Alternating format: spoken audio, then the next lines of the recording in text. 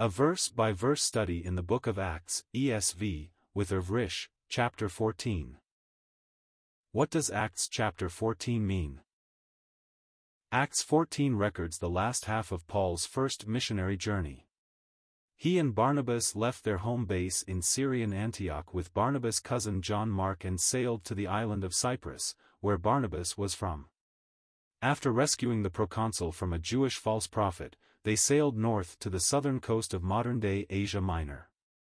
John Mark left them there and returned to Jerusalem.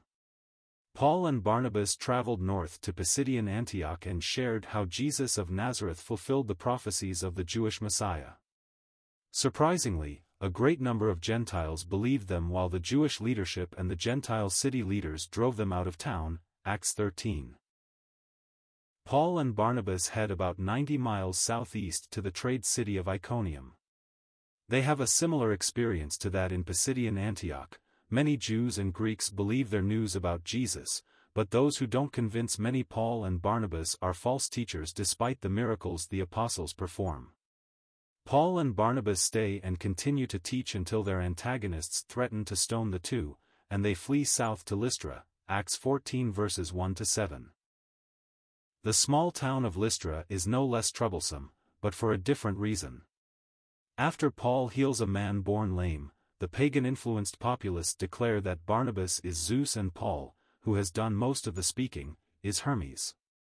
This seems to be influenced by a local story where those two deities drowned most of the town due to inhospitality.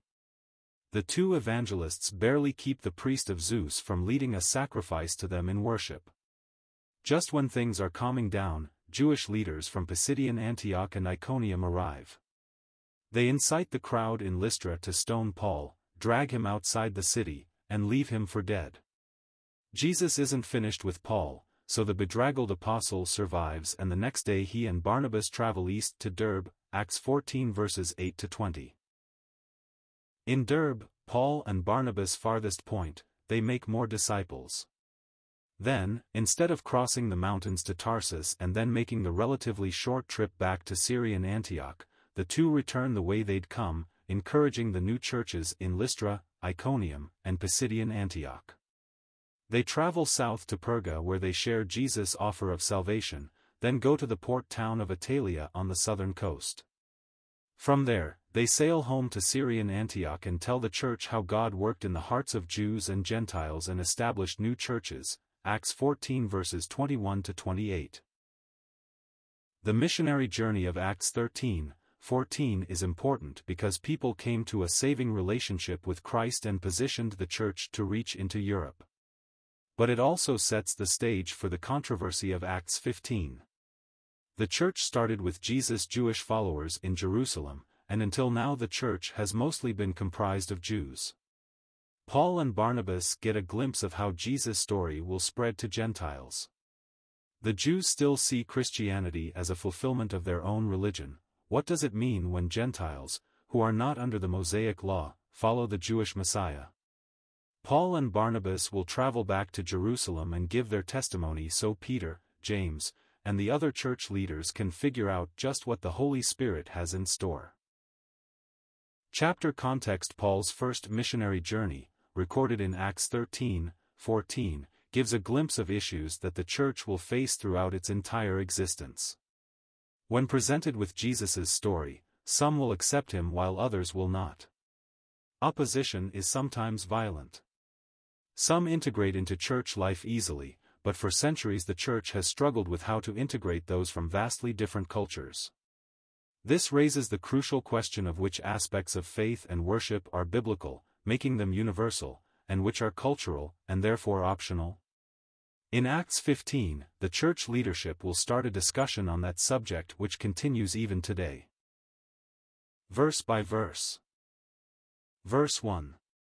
Now at Iconium they entered together into the Jewish synagogue and spoke in such a way that a great number of both Jews and Greeks believed. Paul and Barnabas are in the middle of Paul's first missionary journey. They started in Syrian Antioch and sailed west to the island of Cyprus, where they exposed a Jewish false prophet and brought a Roman proconsul to faith in Christ, Acts 13 verses 4-12. Then they traveled north to Pisidian Antioch, near the center of modern-day Asia Minor, and established a church there.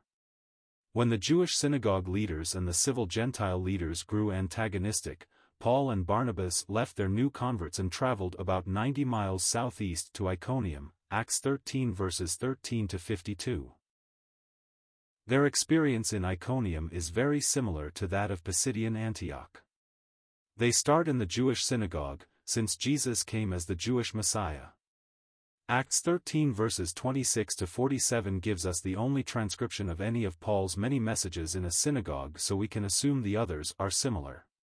As did Stephen, Acts 7, Paul shows how Jesus of Nazareth fits the prophecies of the Messiah given in the Jewish scriptures. Paul understands that the news about Jesus belongs to the Jews first and then the Gentiles, Romans 1 verse 16, but some Gentiles are looking for a truer God than the Romans can offer. So, they attend the Jewish synagogue and follow the Jewish God. Many of these Gentiles, along with the Jews, accept Paul's words. This is as Jesus planned, Acts 1 verse 8. In Isaiah 49 verse 6, God says of the Messiah, "It is too light a thing that you should be my servant to raise up the tribes of Jacob and to bring back the preserved of Israel. I will make you as a light for the nations, that my salvation may reach to the end of the earth." This will cause some growing pains for the mostly Jewish church, Acts 15 verses 1 to 2, but it is as God planned all along. Context summary: Acts 14 verses 1 to 7 records how Paul and Barnabas fled persecution in Pisidian Antioch and arrived in Iconium.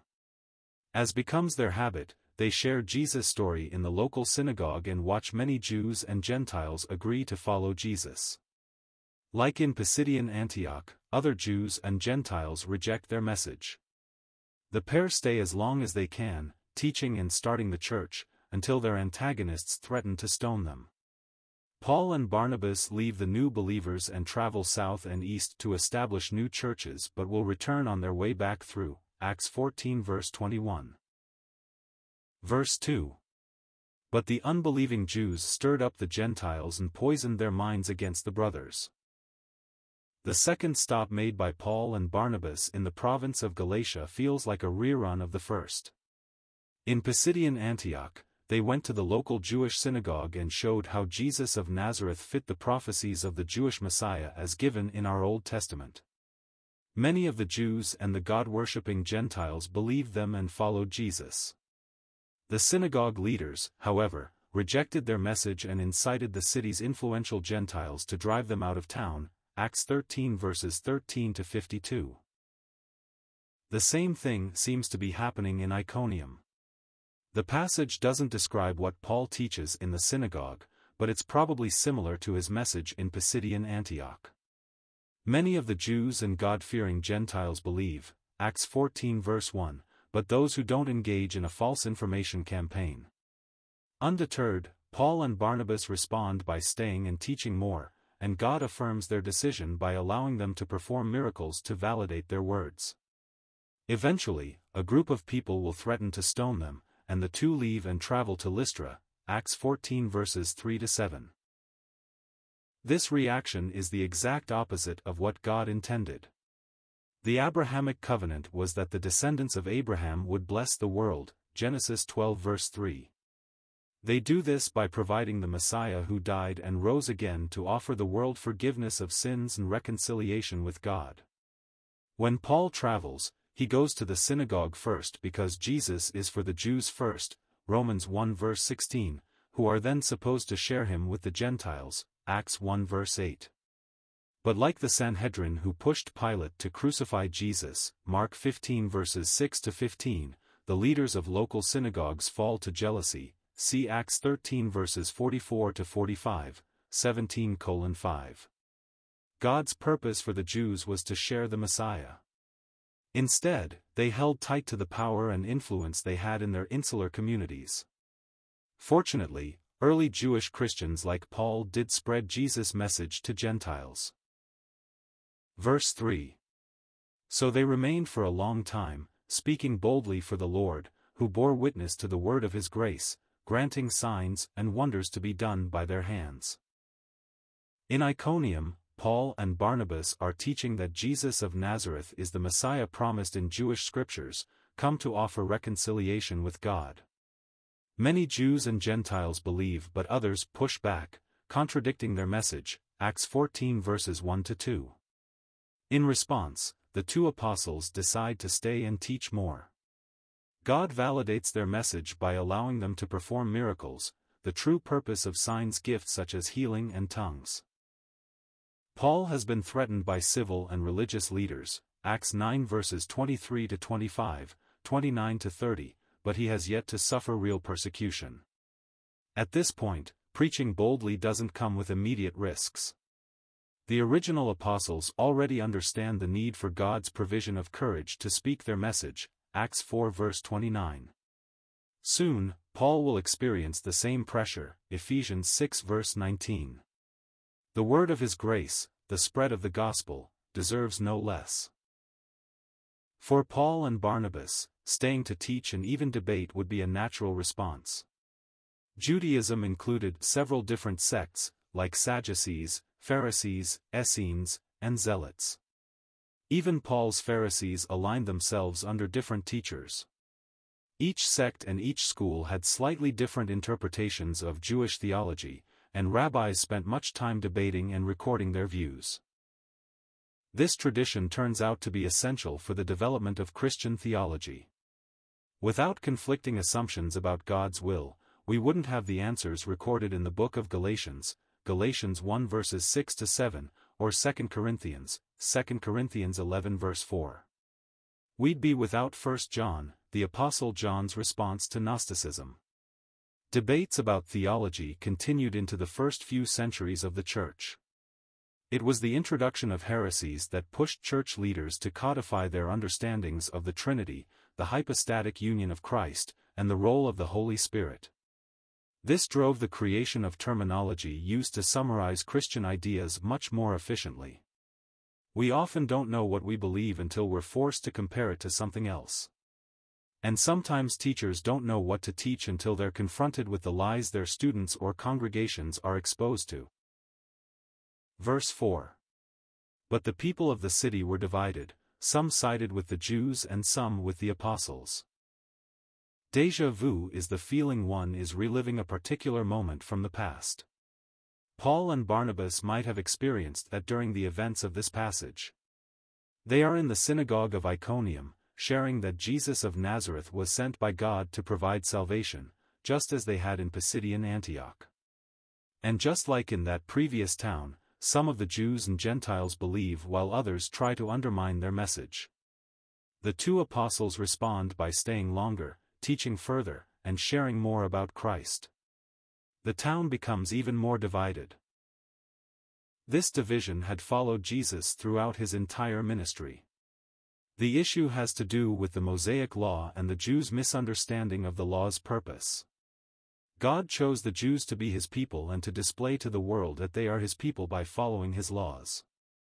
If the Jews agreed to value their relationship with God and do what he told them to, he would bless them beyond measure with peace from enemies, verdant fields, and fertile animals. If they refused to obey him and looked to other gods to provide for them, he had a list of things he would allow to happen to get their attention, Leviticus 26, Deuteronomy 28. Eventually, half the nation was destroyed by Assyria, and the other half was taken into exile in Babylon. When the exiles from Babylon returned, they changed their ways. They eventually became relatively obedient to the law. Unfortunately, instead of a relationship with their God, their approach to doing the law became the focus of their religion. The Pharisees, especially, enforced the law with little regard for how God loved his people. Iconium is in the district of Galatia, the audience of Paul's letter to the Galatians. Much of Paul's letter addresses the Galatian church's obsession with a legalistic approach to Old Testament law.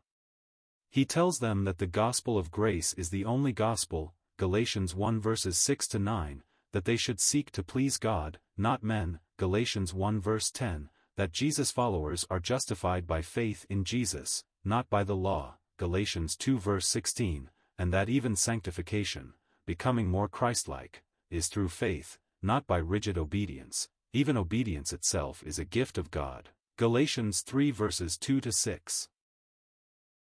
For those humble enough to recognize they can never please God, the gospel of grace is a welcome gift. For those who have been taught that the only way to God's heart is strict obedience, the gospel is hard to take. Verse 5. When an attempt was made by both Gentiles and Jews, with their rulers, to mistreat them and to stone them. Iconium, Acts 14 verse 1, is in modern-day Asia Minor. There, Paul and Barnabas have been teaching those who have put their faith in Christ and angering those who haven't. Eventually, the Jewish and Gentile unbelievers have had enough.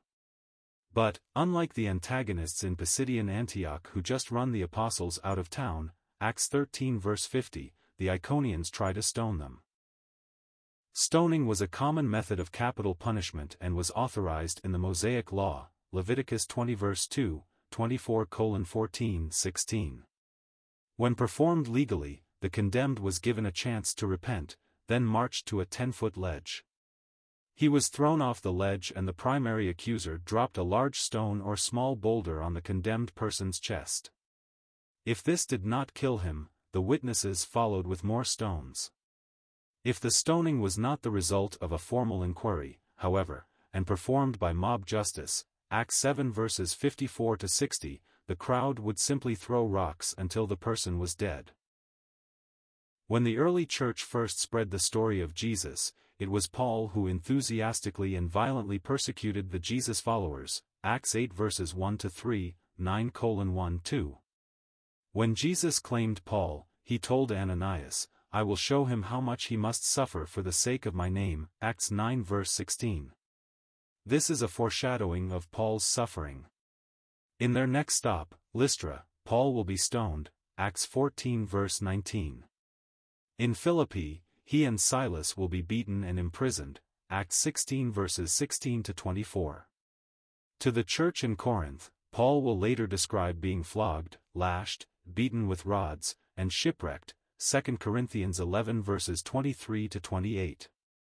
But he will tell the Romans, "For I consider that the sufferings of this present time are not worth comparing with the glory that is to be revealed to us," Romans 8 verse 18. Verse 6.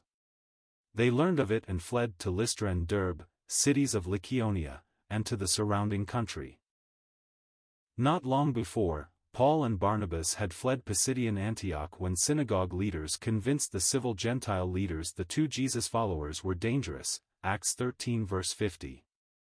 Now, the apostles are driven out of Iconium, having learned those Jews and Gentiles who refused their message about Jesus are planning on stoning them, Acts 14 verse 5. Lystra is a small town compared to the major trading centers of Pisidian Antioch and Iconium. Lycaonia is a district in the large territory of Galatia which takes up the center of modern-day Asia Minor. Paul and Barnabas travel between Pisidian Antioch, Iconium, Lystra, and Derbe. All of these are in South Galatia. When Paul wrote his letter to the Galatians, it was likely passed around through the churches in these cities. Lystra is a small town 20 miles south of Iconium and doesn't appear to have enough Jews to support a synagogue of its own. On Paul's second missionary journey, however, it is where he will meet his son in the faith, Timothy, Acts 16 verse 1. Derbe is a larger city about 63 miles east and a bit south of Lystra. Right across the mountain range to the east is Paul's hometown of Tarsus. Later, Timothy and Gaius of Derbe will accompany Paul west to Macedonia and Greece, Acts 20 verse 4. Paul revisits Lystra and Derbe on his second, Acts 16 verse 6, and third, Acts 18 verse 23, missionary journeys. Verse 7. And there they continued to preach the gospel. Acts 14 verses 6-7 are transition verses following Paul and Barnabas as they leave Iconium, continuing south and east to Lystra and Derbe. In Iconium, the Jews and Gentile leaders who rejected their message about Jesus threatened to stone them, Acts 14 verse 5.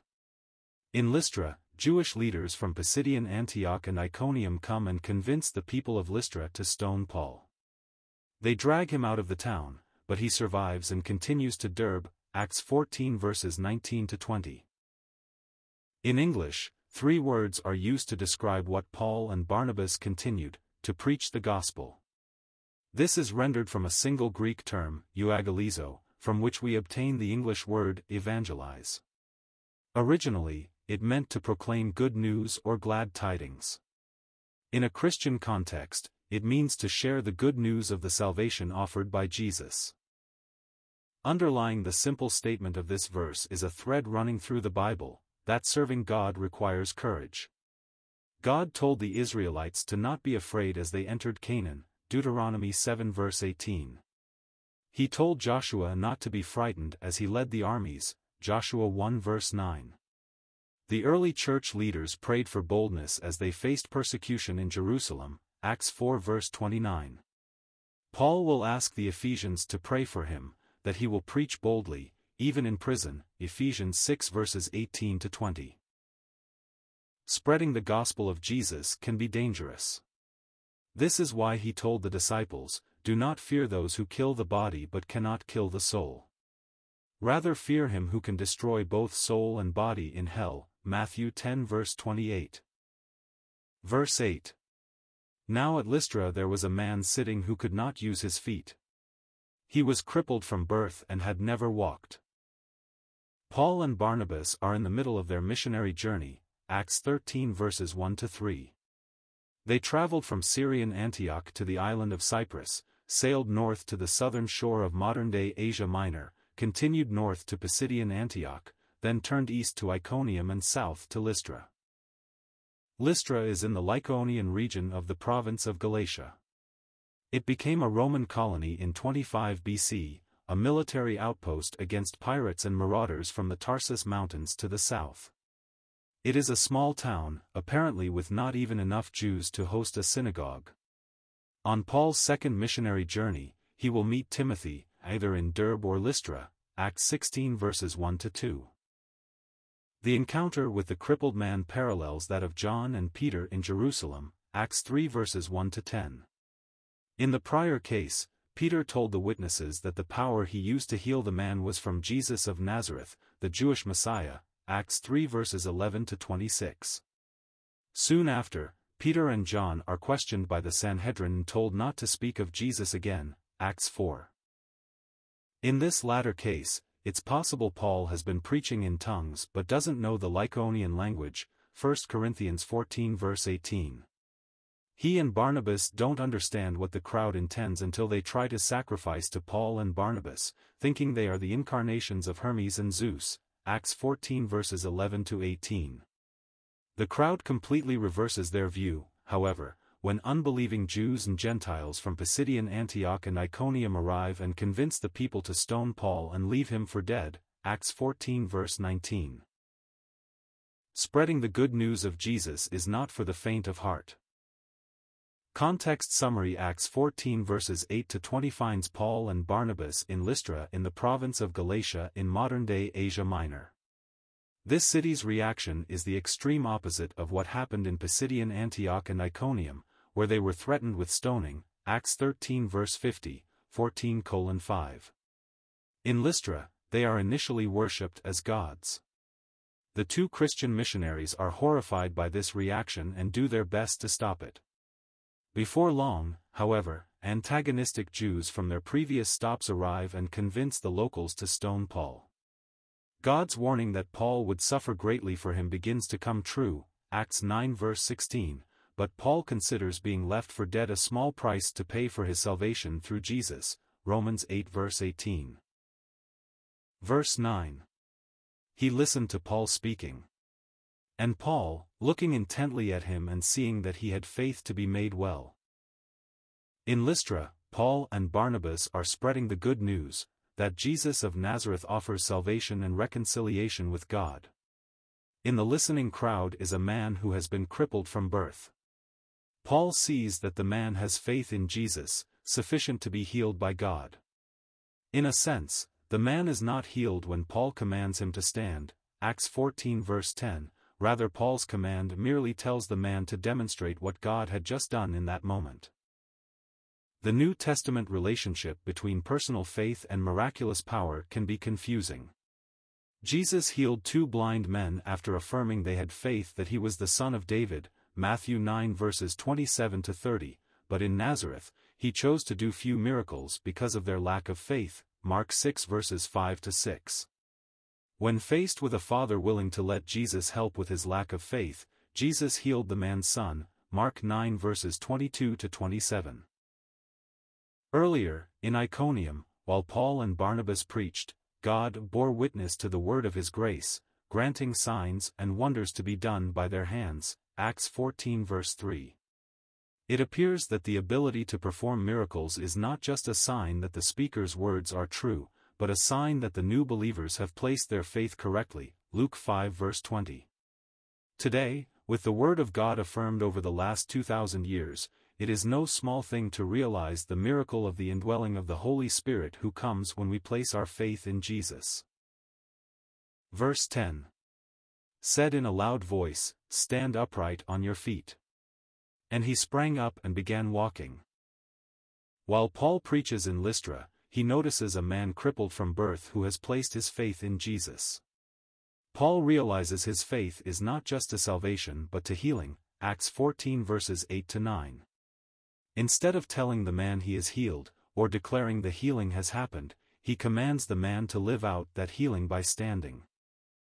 Peter did something similar on the steps of the temple, telling a lame man to rise up and walk, Acts 3 verse 6.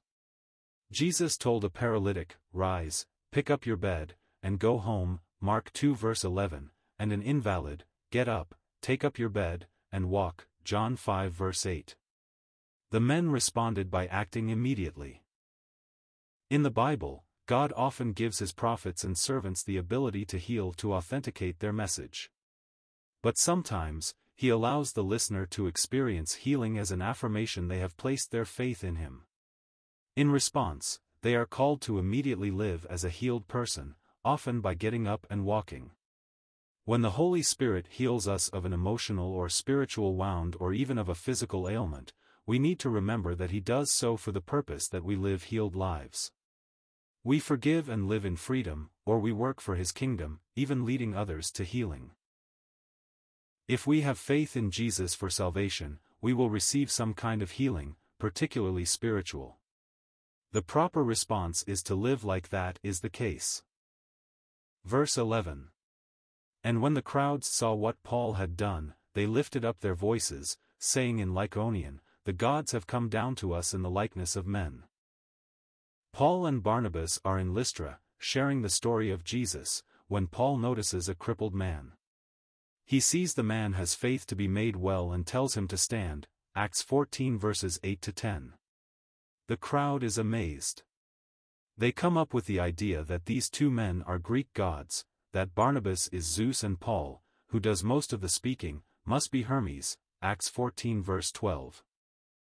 Scholars debate the details of what happens here, noting that Paul and Barnabas have a delayed understanding of what's happening, Acts 14 verse 14. The fact that Luke explicitly mentions the crowd's language, Lycaonian, likely means Paul is preaching in tongues, 1 Corinthians 14 verse 18. That means the locals understand his message, but he cannot understand what the locals are saying in that same dialect. This may be why he doesn't seem to know what is going on until the priests arrive with sacrifices to the 2 gods. However, Paul is from Tarsus, on the other side of the mountain range from Lystra. He may well speak Lycaonian. As a classically trained Roman citizen, however, Paul will quickly interpret their motivation of a sacrifice. In Ovid's Metamorphoses, written in AD 8, Zeus and Hermes visit Phrygia, a district northwest of Lystra. They search for hospitality in 1,000 different homes before an elderly couple invite them to their shack. In return, Zeus floods the neighborhood and turns their shack into a temple in the middle of the lake. The last thing the Lystrans want is to refuse hospitality for 2 Greek gods. Verse 12. Barnabas they called Zeus, and Paul, Hermes, because he was the chief speaker. While teaching a crowd in Lystra about Jesus' offer of salvation, Paul heals a man born crippled, Acts 14 verses 8 to 10. Stunned, the people decide that he, as the main speaker, must be Hermes and Barnabas must be Zeus. Not only is Zeus the leader of the Greek gods, Zeus and Hermes are colloquial names for the regional father and son gods of Anatolia. Two separate Greek legends describe Zeus and Hermes visiting Lystra. It is Ovid's Metamorphoses, written about 40 years before, however, that might have most influenced the crowd's reaction. In the story, Zeus and Hermes come down to earth disguised as humans and ask for lodging at 1,000 homes in Phrygia. After 1,000 refusals, an old couple, Baucis and her husband Philemon, invite them to stay in their home, little better than a shack. The elderly couple wash their visitors' feet, boil some salted bacon, and offer their beds to eat on. The visitors feast on olives, salad, curds and cream, eggs, liquor, the bacon, wine, dried fruit, nuts, and honeycomb. The gods cause the food to not run out and grow in quality. The couple tries to catch a goose, as well, but she recognizes Zeus and runs to him for protection, and he lets her escape. Finally, Zeus reveals their real identities. He promises to destroy the neighborhood except these two whom he leads to a mountain. When they look back, their neighborhood is flooded, and their house sits on an island in the middle of a lake. As the couple mourns their neighbors, the shack grows into a temple. Zeus gives them a wish, and they ask to serve at his shrine and die within an hour of each other. When they die, they turn into an oak and a linden tree. Whether the people of Lystra think Paul and Barnabas are the Greek gods or their more local versions is unknown, but they might have been eager to ready sacrifices just in case. Verse 13. And the priest of Zeus, whose temple was at the entrance to the city, brought oxen and garlands to the gates and wanted to offer sacrifice with the crowds. When Jesus called Paul to follow him and be his apostle to the Gentiles, he promised intense suffering, Acts 9 verse 16. So far, Paul has seen comparatively minor persecution, including being run out of Damascus, Acts 9 verses 23 to 25, Jerusalem, Acts 9 verses 28 to 30, Pisidian Antioch, Acts 13 verse 50, and Iconium, Acts 14 verses 5 to 6. At this point, it's unlikely Paul imagined people would try to dedicate sacrifices to him as the Greek god Hermes or adorn him with garlands of wool. If Paul does not speak the local language natively, Acts 14 verse 11, it might explain why he takes a moment to understand their intent. Paul is trying to share Christ's offer of salvation to a crowd in Lystra. When he notices a crippled man has placed his faith in Christ, Paul tells the man to stand, and God heals him. Since Paul does most of the speaking, the crowd surmises he must be Hermes and Barnabas, Paul's ministry partner, must be Zeus, Acts 14 verses 8 to 12. Although these are names of two prominent Greek gods, they're also the names given to regional father and son gods. Either way, the people determine that the only appropriate response is to offer sacrifices to the visiting deities. About 3 years before, another crowd declared a man was a god, which did not end well. Herod Agrippa I stood before the audience of games he had organized in Caesarea Maritima, his capital. He wore clothing made of silver which shone brightly in the morning sun. In response, the crowd shouted, "The voice of a god, and not of a man." Acts 12 verse 22. Josephus, an ancient historian, explained that Agrippa had been a friend to the Jews.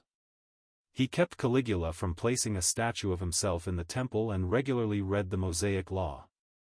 As an act of friendship with the Jewish leaders, he beheaded James the Apostle and arrested Peter, Acts 12 verses 1 to 5. In this moment of adoration, however, he hesitated, exulting in the crowd's praises rather than giving the glory to God.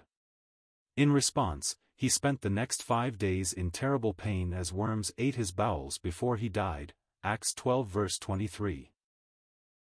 Paul and Barnabas have no interest in sharing such a fate. As soon as they realize what is happening, they tear their clothes and reason with the people, Acts 14 verse 14. Verse 14. But when the apostles Barnabas and Paul heard of it, they tore their garments and rushed out into the crowd, crying out. Paul and Barnabas are in Lystra, in the middle of their missionary journey. They have been run out of Pisidian Antioch and Iconium, Acts 13 verse 50, 14:5-6, but find an attentive audience in this smaller town. At least one man has responded with faith to their message about Jesus, and God has healed him as a result, Acts 14 verses 8-10. The miracle has a strong effect on the local witnesses, but that reaction is misguided. They determine Barnabas must be the Greek god Zeus and Paul must be Hermes. It's unclear if the two evangelists realize what is happening. Paul is preaching to the Lycaonians, but he may be speaking in tongues, 1 Corinthians 14 verse 18, and does not actually know the language. As soon as he and Barnabas realize the priest of Zeus is leading the people to offer sacrifices to them, they respond with actions associated with mourning and horror, Acts 14 verses 11-14. The church today is filled with confusion about what an apostle is. The term apostle is from the Greek root word apostolos and simply refers to someone sent out, such as a delegate or messenger. Neither Paul nor Barnabas have the apostolic authority of the 12 disciples of Jesus, which includes Judas' replacement Matthias, Acts 1 verses 23-26. However, they are chosen by the Holy Spirit to spread the message of Jesus in this trip, Acts 13 verse 2. Nowhere does Scripture suggest that Paul was supposed to be the replacement for Judas. Paul and Barnabas have strong reactions to the crowd's sacrifices for at least two reasons. The first is that as devout Jews and Jesus followers, they know only God is worthy of such honor. The idea of people offering worship sacrifices to them is horrifying. The second reason, possibly, is they know the last person to accept such accolades suffered a gruesome death, eaten from the inside by worms, Acts 12 verses 20-23. They have no desire to share Herod Agrippa's fate. Verse 15. Men, why are you doing these things? We also are men, of like nature with you, and we bring you good news, that you should turn from these vain things to a living God, who made the heaven and the earth and the sea and all that is in them. The story of foreigners performing great deeds in front of villagers and being hailed as gods has become somewhat of a science fiction trope. When those foreigners are Paul and Barnabas, trying to introduce the saving grace of Jesus to the villagers, the adulation is particularly upsetting. Paul has healed one man born lame, and now the priest of the temple of Zeus wants to offer sacrifices to them, Acts 14 verses 8-13. The villagers are eager to show proper honor to Paul and Barnabas, thinking they are Zeus and Hermes. They have tales of the two gods seeking hospitality and flooding an entire town when they didn't receive it. 3 years before, in Caesarea Maritima, a similar situation occurred. Herod Agrippa I appeared in a crowded Colosseum wearing a silver-threaded garment that reflected the morning sun. As the people chanted, "The voice of a god, and not of a man," he said nothing to correct them. 5 days later, he was dead, worms having eaten his guts, Acts 12 verses 20-23. Paul and Barnabas have no desire to receive the honor due only to God. They immediately tear their clothes, Acts 14 verse 14, and deny any claim to deity. In fact, they tell the townspeople their worship of Zeus is a vain thing, which is a bold criticism. They know that the worship of idols is punishment God places on those who reject him, Deuteronomy 4 verses 25-28. These idols cannot speak, hear, feel, or move, Psalm 115 verses 4-7, Isaiah 46 verse 7, but the people are enslaved to their worship, Galatians 4 verse 8. When Baal did not respond to his priest's frenzied call, Elijah joked he must be asleep, on a journey, or in the bathroom, 1 Kings 18 verse 27. Paul and Barnabas want the people of Lystra to know the living God. Because these people do not study in the synagogue and obviously worship Zeus, Paul can't turn their thinking by showing how Jesus of Nazareth fulfills the prophecies of the Messiah in the Jewish scriptures. So, he goes to the beginning, as he does in Athens, Acts 17 verses 22 to 31. He talks about their creator. In Greek mythology, the creating gods were cruel and violent and several generations removed from the cruel and violent pantheon worshipped by the Lystrans. Paul offers the people a relationship with the real God, the creator of the universe who loves them and wants a relationship with them.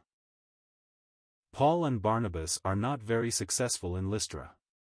Without a significant Jewish influence to provide context for Jesus the Messiah, the crowd is easily influenced by Paul and Barnabas' antagonists from Pisidian Antioch and Iconium. The locals wind up stoning Paul and leaving him for dead, Acts 14 verse 19. But on Paul's second trip, he meets Timothy, who is from either Lystra or Derbe, Acts 16 verse 1.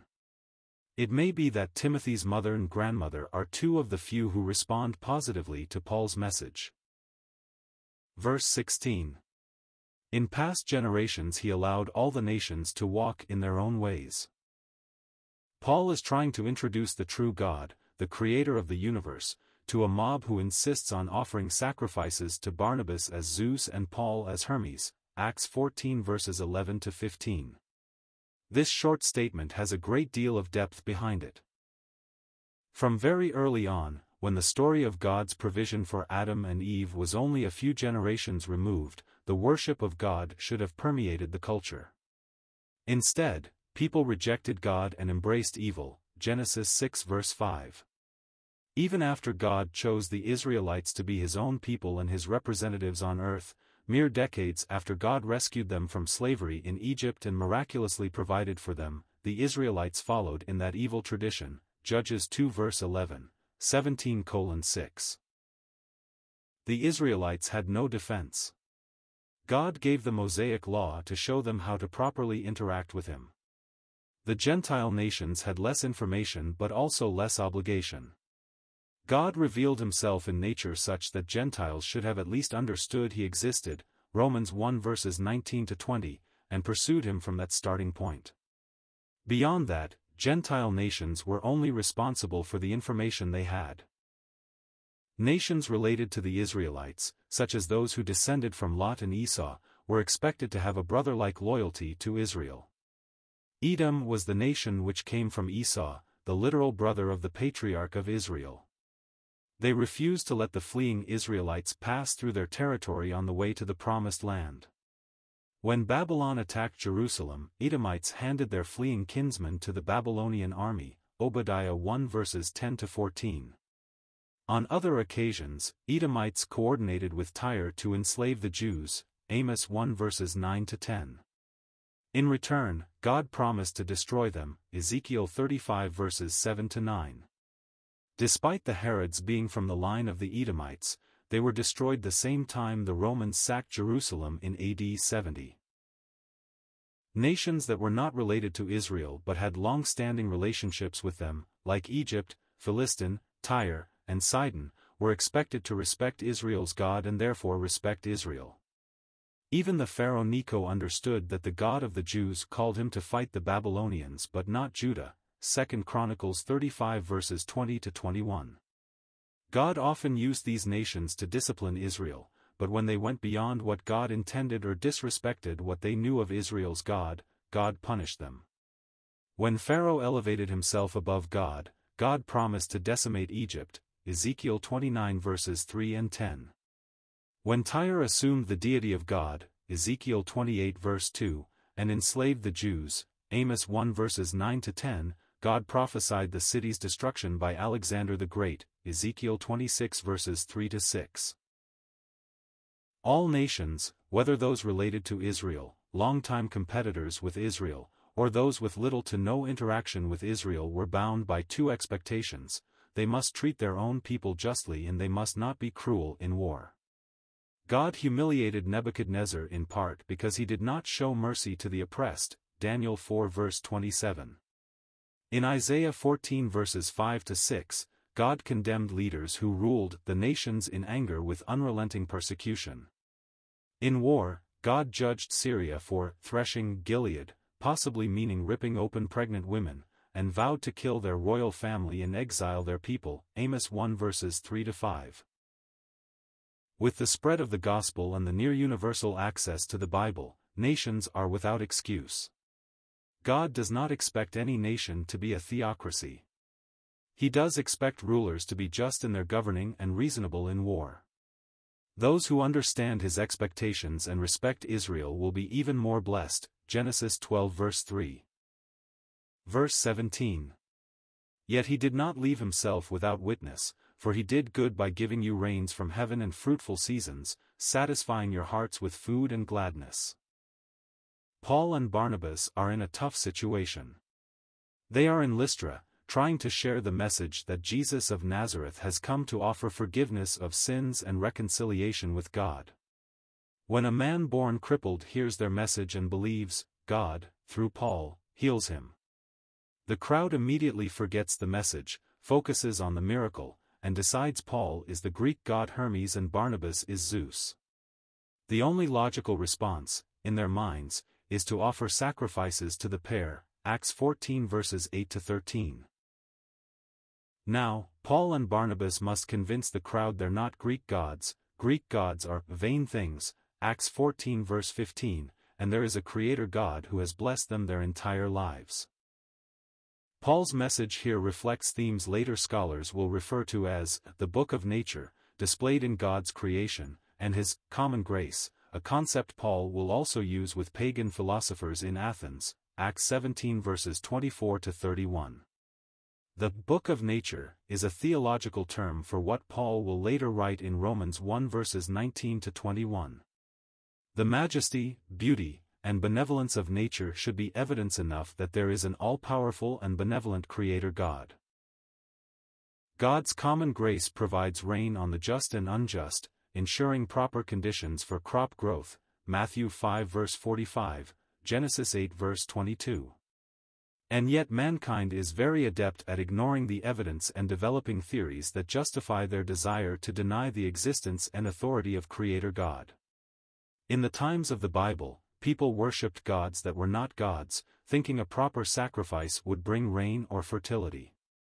Today, we take God's gift of science, designed to explain some of the wonders of his creation and based in an assumption that there is a God of order who created it all, and twist it to try to prove our existence doesn't require him.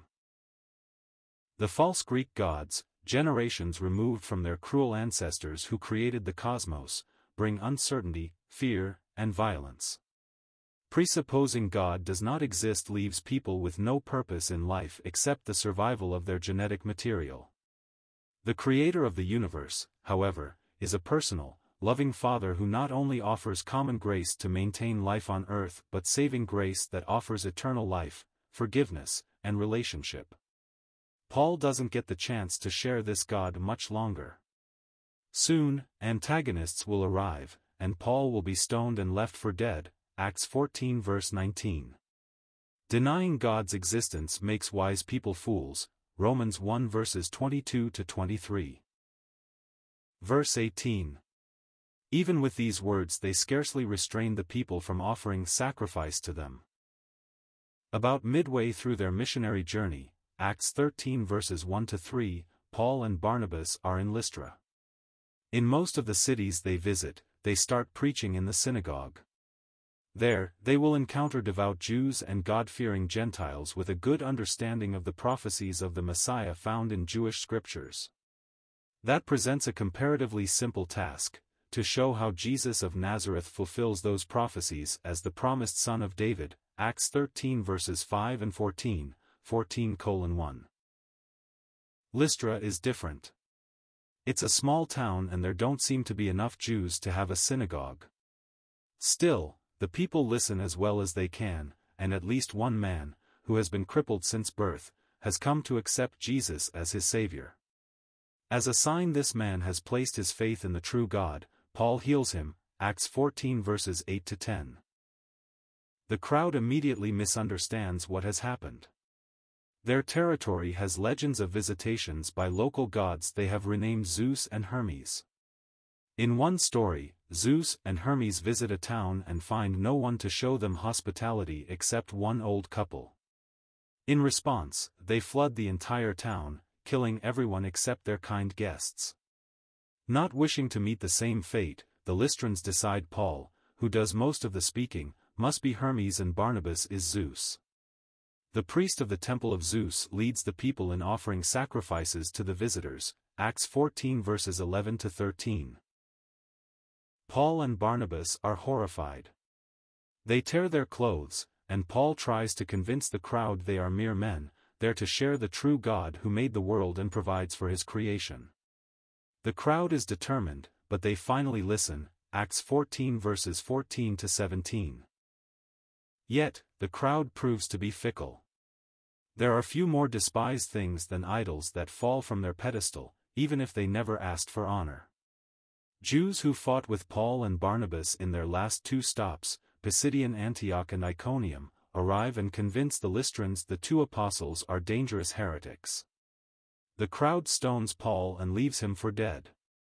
But the Creator God who provides rain and food and joy for his creation isn't done with Paul, yet. The apostle lives, and he and Barnabas continue to their next town, Acts 14 verses 19 to 20. Verse 19.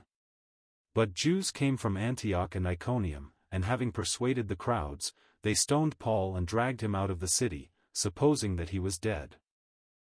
In the time of the New Testament, before the full establishment of the written Bible, God more often allowed his messengers to perform miracles. Sometimes, those miracles gave evidence that the speaker's message was true and authorized by God. Sometimes the miracles validated the faith of the listener who responded to the message.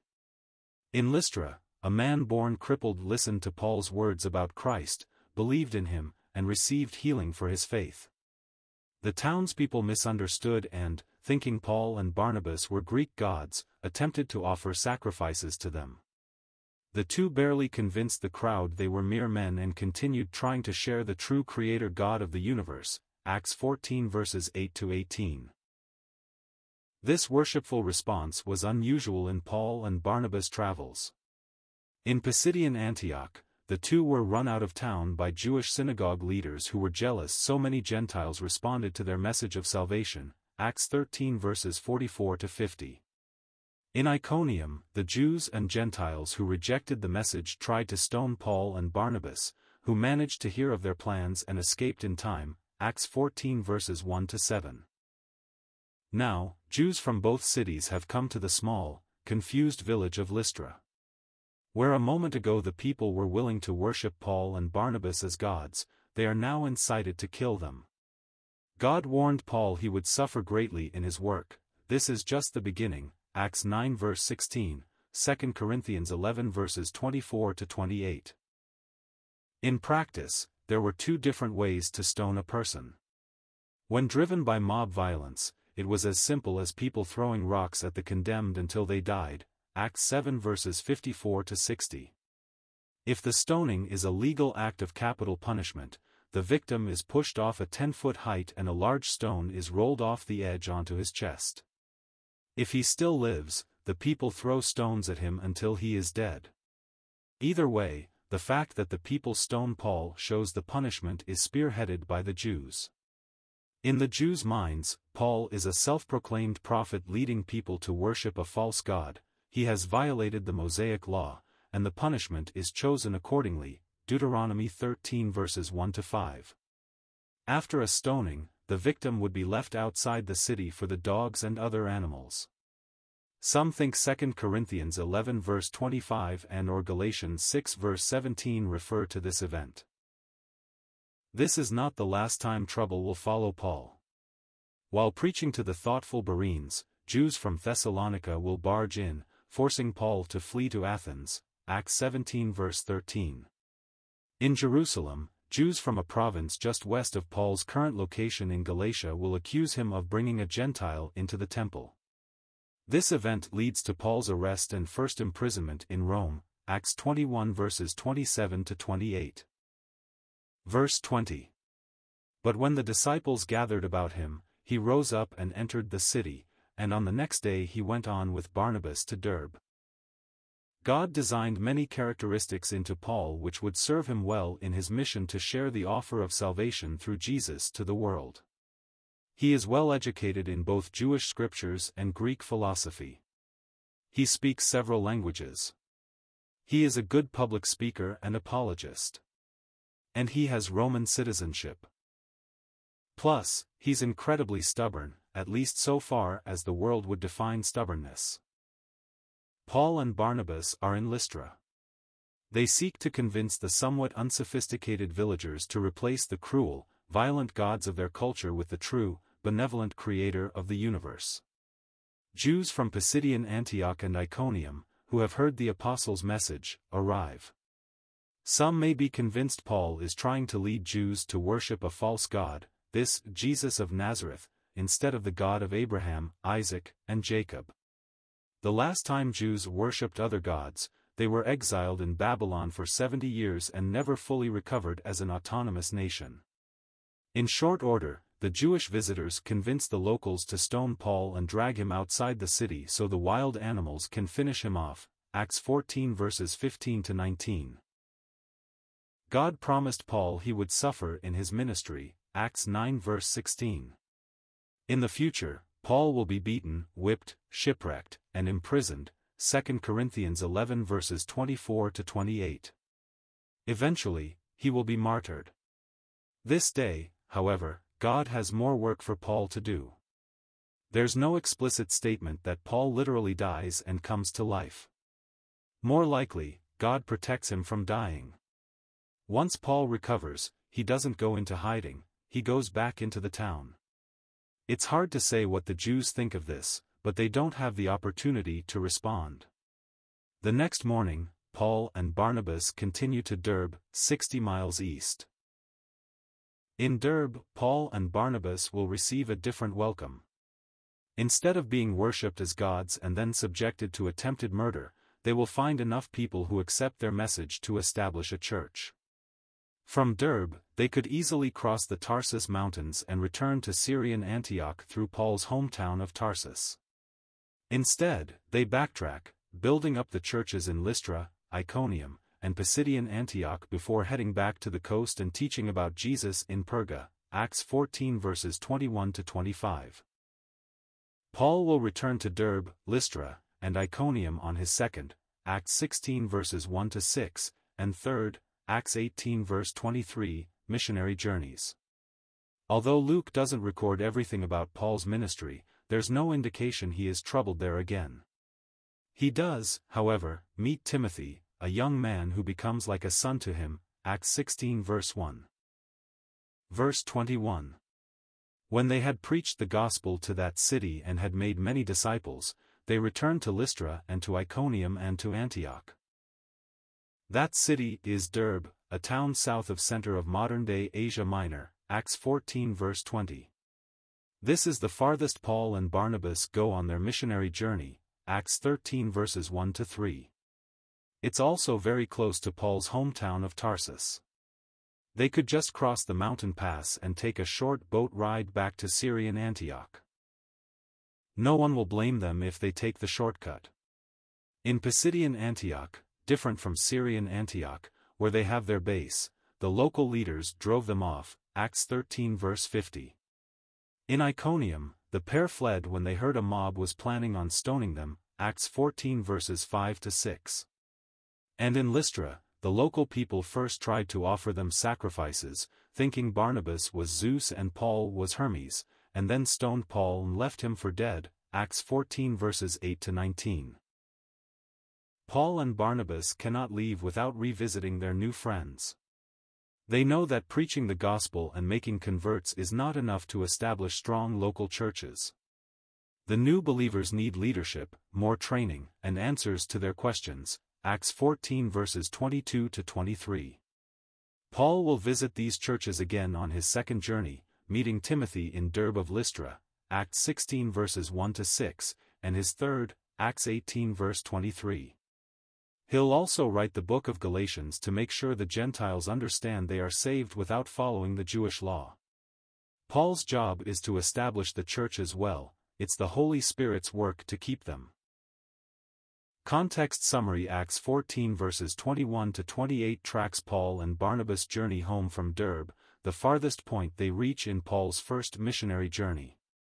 Instead of taking the quick route south, they return west, building up the churches in cities they had fled due to persecution. They then travel south to the Mediterranean and preach about Jesus in Perga before catching a ship to take them east, back home to Syrian Antioch. Their experiences will prove vital for the leadership of the church in Jerusalem, who must decide how to properly integrate Gentiles in Jesus' church. Acts 15 verses 1-35. Verse 22. Strengthening the souls of the disciples, encouraging them to continue in the faith, and saying that through many tribulations we must enter the kingdom of God. Paul and Barnabas are making their way back home to Syrian Antioch. From Derbe, they could have crossed the Tarsus mountain range and taken a short boat ride. Instead, they backtrack through the cities where they have established churches to give more instruction and select leaders. Acts 14 verse 23. The locals in Pisidian Antioch had run the pair out of town. Acts 13 verse 50. In Iconium, a mob almost stoned them. Acts 14 verses 5-6. In Lystra, they did stone Paul, leaving him for dead. Acts 14 verse 19. Jesus had warned Paul that he would suffer for Christ's name. Acts 9 verse 16. Later, Paul will say, "I rejoice in my sufferings for your sake, and in my flesh I am filling up what is lacking in Christ's afflictions for the sake of his body, that is, the church." Colossians 1 verse 24. Jesus' suffering on the cross is all the work we need for salvation. Paul's suffering is necessary to spread the message of salvation to those who need it. So, when Paul and Barnabas warn the new Jesus followers that they will suffer, they can speak from experience. Today, Jesus followers don't always suffer for their faith. Some nations and circumstances are tolerant or even supportive of Christianity. Still, Paul knows that those who suffer for Christ will be glorified with him. Romans 8 verse 17, and the believers of the early church did suffer greatly, both in degree and variety. James 1 verse 2, for their faith. The kingdom of God, sometimes kingdom of heaven, is any place or situation where God's majesty and sovereignty is present. When the members of the early church suffered, the Holy Spirit gave them strength, resolve, and hope of eternity with God. Stephen literally experienced Paul's promise when he saw a vision of Jesus standing at God's right hand while the mob stoned him. Acts 7 verses 54-60. Prior to his own conversion, Paul witnessed Stephen's murder, and approved. Acts 8 verses 1-3. It's possible that experience influences his teaching to these new believers, many of whom, like Paul himself, will also be martyred for Christ. Verse 23. And when they had appointed elders for them in every church, with prayer and fasting they committed them to the Lord in whom they had believed. Paul's missionary model is to arrive at a new town and find the local synagogue, first. There he will explain how Jesus fulfills Jewish prophecy, gaining converts from both the Jews and the God-fearing Gentiles. Generally, synagogue leaders will respond by evicting Paul and any new Jesus followers. Paul will continue to teach and reach more converts until the leaders of the city threaten him, assault him, or otherwise convince him to leave. Paul doesn't abandon these new churches, however. He and Barnabas revisit these cities to establish church elders, good men, chosen by the Holy Spirit, who can take on a leadership role in their own cities. They know they can't directly pastor every church they plant. They must trust that God will equip local people to take on leadership roles so the church can grow. The qualifications for elders are given in 1 Timothy 3 verses 1-7 and Titus 1 verses 5-9, but other notes can be found in James 5 verses 14 and 1 Peter 5:1-4, and Hebrews 13 verse 17. In the future, Paul will return to these churches on both his second and third missionary journeys, Acts 16:1, 4-5, 18:23. Later, as he does with many of the churches he interacts with, he will write them, helping them with specific struggles and questions. The letter to the churches of this first trip is our book of Galatians. The issue of fasting in the Bible is a complicated one. In the Mosaic Law, God told the Israelites to afflict themselves on the Day of Atonement, Leviticus 16 verse 29. No one now is sure what it means to afflict yourself. By the latter part of the Old Testament, Jews thought it meant fasting, but some scholars think it means to refrain from normal grooming or having sex, while others say it means to sacrifice for the sake of social justice or even to sing. Verse 24. Then they passed through Pisidia and came to Pamphylia. This is the homegoing end of Paul and Barnabas' first missionary journey, Acts 13 verses 1-3. They started with John Mark, Barnabas' cousin, in Syrian Antioch, on the northeast coast of the Mediterranean Sea. From the harbor in Seleucia, they sailed to Salamis on the eastern end of the island of Cyprus. In Paphos, on the western end, they introduced the proconsul, Sergius Paulus, to Christ and rescued him from the influence of a Jewish false prophet, Acts 13 verses 4-12. From Paphos, the three sailed north to Perga, where John Mark left them. Paul and Barnabas traveled north to Pisidian Antioch, possibly by request of Sergius Paulus who had family there. As they continued east, spreading Jesus' message, they met increasing levels of persecution, climaxing in Lystra where the local people stoned Paul and left him for dead. After going as far east as Derbe, Paul and Barnabas returned to the churches they'd established, encouraging them and appointing elders who could take over leadership, Acts 13:13-14:23. Now, Paul and Barnabas have returned to the coast. Pisidia is a region in western Galatia, home to Pisidian Antioch. Pamphylia is a province south of Galatia, on the south-central coast of Asia Minor where there are good harbors, including Attalia, Acts 14 verse 25. Paul will revisit the churches in Galatia on his second and third missionary voyages, Acts 16 verses 1-6, 18:23, but there's no record he will return to Pamphylia. Although he may see it when sailing past the coast on his voyage to prison in Rome, Acts 27 verse 5. Verse 25. And when they had spoken the word in Perga, they went down to Attalia. Paul, Barnabas, and Barnabas' cousin had started their missionary voyage, Acts 13 verses 1-3, by sailing from Seleucia on the Syrian coast to Cyprus. From Cyprus, they caught a ship to Perga in the district of Pamphylia on the south-central coast of modern-day Asia Minor. John Mark left them in Perga. It seems Paul and Barnabas headed north without spending any more time in Pamphylia, Acts 13 verses 4-13. Paul and Barnabas spent the bulk of their time in Antioch, in the district of Pisidia, and Iconium, Lystra, and Derbe in the territory of Galatia in Central Asia Minor. After traveling as far east as Derbe, the two revisited each church, encouraging them to stand strong in the face of coming persecution, and establishing elders who could help the new Jesus followers grow, Acts 13:14-14:23. Paul will visit them again on both his second and third missionary journeys, Acts 16 verses 1-6, 18:23, and he'll send them a letter we call Galatians. This time, Paul and Barnabas stop in Perga. Likely, they find a synagogue and explain how Jesus fulfills the prophecies of the Messiah in the Jewish scriptures. But no mention is made of establishing a church, and the book of Acts does not mention Paul ever returning to Pamphylia. On his second and third trips, Paul reaches the inner cities of Galatia by the overpass route from Tarsus and comes straight back by ship from Ephesus. When he sails for Rome and house arrest, he passes by Pamphylia, but doesn't stop, Acts 27 verse 5. Neither Perga nor Attalia are mentioned again in the New Testament. Verse 26. And from there they sailed to Antioch, where they had been commended to the grace of God for the work that they had fulfilled. Their first missionary journey complete, Acts 13 verses 1-3, Paul and Barnabas have returned to Syrian Antioch with many stories to tell. They rescued the proconsul of Paphos from a Jewish magician, were abandoned by their assistant in Perga, were chased out of Pisidian Antioch, and nearly stoned in Iconium, and Paul was stoned in Lystra after the locals tried to offer sacrifices to them.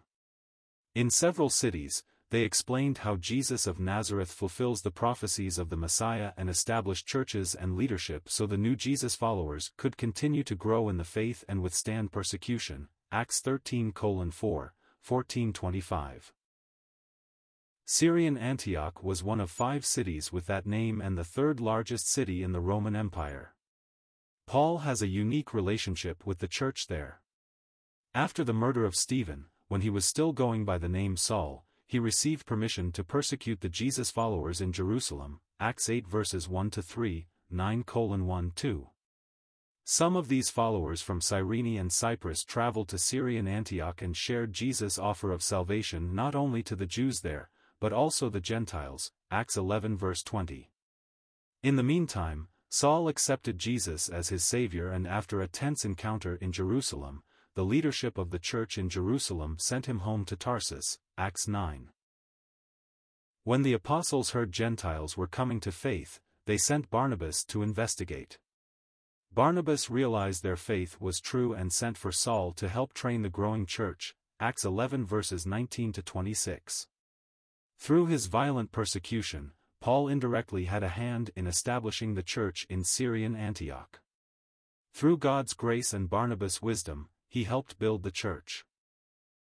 After the church was well established, the leadership fasted and prayed for guidance as to what they should do next.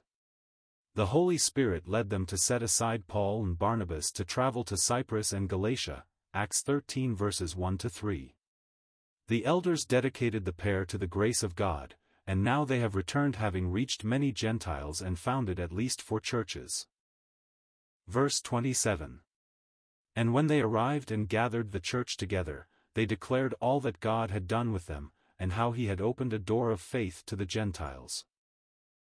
Paul and Barnabas have arrived home in Syrian Antioch after spreading Jesus' offer of salvation and establishing churches in the territory of Galatia in central modern-day Asia Minor, Acts 13 verses 1-3. As in their home church, many of the new believers are Gentiles. Their trip was important for the future of the church for several reasons. It continued the work of the commission Jesus gave to the apostles in Acts 1 verse 8 when he told them, "You will be my witnesses in Jerusalem and in all Judea and Samaria, and to the end of the earth." The apostles reached Jerusalem, Acts 2:7. The deacon Philip, with the verification of Peter and John, reached Samaria, Acts 8 verses 4-25. And Jewish believers who heard the message in Jerusalem spread Jesus' story north into Damascus and Syria, Acts 9 verses 1-2, 11:19-26.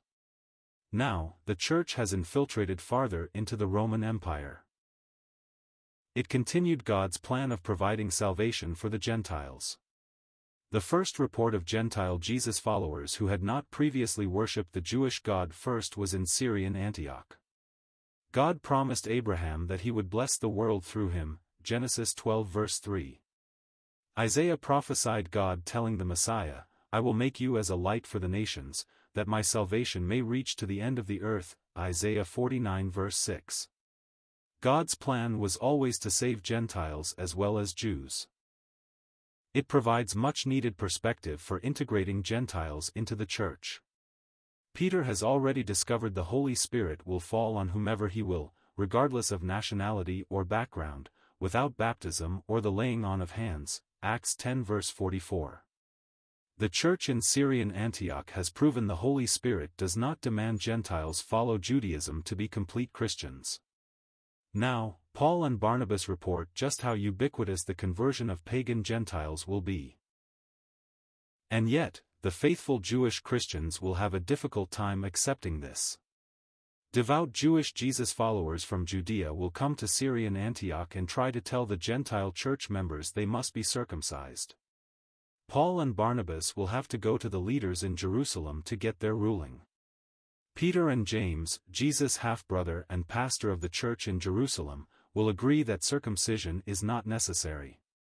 They resolve Gentiles should refrain from eating food which has been sacrificed to idols or has blood in it, and sexual immorality, Acts 15 verses 1-35.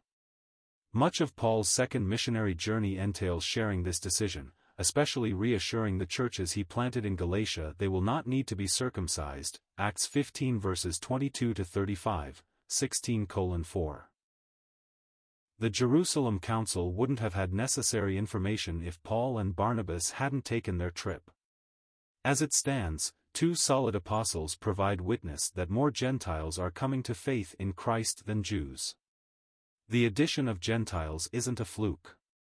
They are coming and staying in significant numbers, and the Jewish leadership needs to figure out what this means for the church. Verse 28. And they remained no little time with the disciples. Syrian Antioch is home to the first church with a significant number of Gentile believers who did not come to faith through Judaism, Acts 11 verses 19 to 26. Paul and Barnabas have the privilege of serving there. After the elders of that church prayed and fasted, they determined the Holy Spirit wanted to spread Jesus' offer of salvation. The two left their home base and traveled to Cyprus and then the territory of Galatia in the center of modern-day Asia Minor, Acts 13 verses 1 to 3. In and near Galatia, they established churches in Pisidian Antioch, Iconium, Lystra, and Derbe. In Pisidian Antioch, synagogue and city leaders ran them out of town. In Iconium, they fled after learning the townspeople had decided to stone them. In Lystra, the locals first wanted to honor Barnabas as Zeus and Paul as Hermes, but quickly turned against them when Jewish leaders from Antioch and Iconium convinced them to stone Paul, Acts 13:14. For now, Paul and Barnabas can rest, catching up with their friends. Before too long, however, they will find their journey provides essential information for the church leadership in Jerusalem. When legalistic Jewish Jesus followers from Judea arrive and try to convince the Gentiles of Syrian Antioch they must be circumcised, Paul and Barnabas return to Jerusalem. They give their eyewitness report to the apostles and James, Jesus' half-brother who is the pastor of the Jerusalem church. In their extensive travels, Paul and Barnabas never had to circumcise the Gentiles before the Holy Spirit came upon them.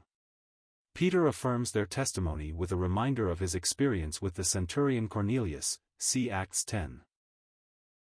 The Jerusalem leaders determine that Gentiles must not be forced to obey the Mosaic law per se. However, to maintain unity with their Jewish brothers and sisters, Romans 14 verse 21, they should refrain from blood and food sacrificed to idols, as well as sexual immorality. James writes a letter to this effect, Acts 15 verses 1 to 35. When Paul and Barnabas prepare to revisit the churches in Galatia, they disagree over whether to take Barnabas' cousin, John Mark, who had abandoned them early on in their first journey. They will split, Paul taking James' message back to the Galatian churches while Barnabas takes Mark back to Cyprus, Acts 15 verses 36 to 41. This trip from Jerusalem back to Syrian Antioch is likely the last time Paul and Barnabas travel together. Although Paul mentions Barnabas in his letters, 1 Corinthians 9 verse 6, Galatians 2 verses 1 and 9, 13, Colossians 4 verse 10, the son of encouragement, Acts 4 verse 36, does not appear in the book of Acts again.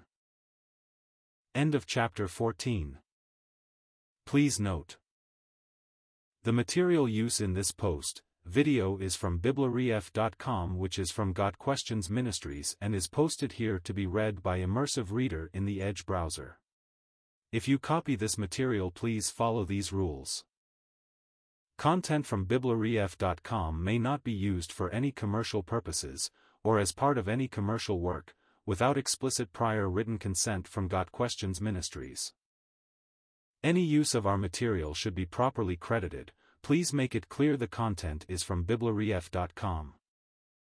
BibleRef.com content may not be altered, modified, or otherwise changed unless such changes are specifically noted.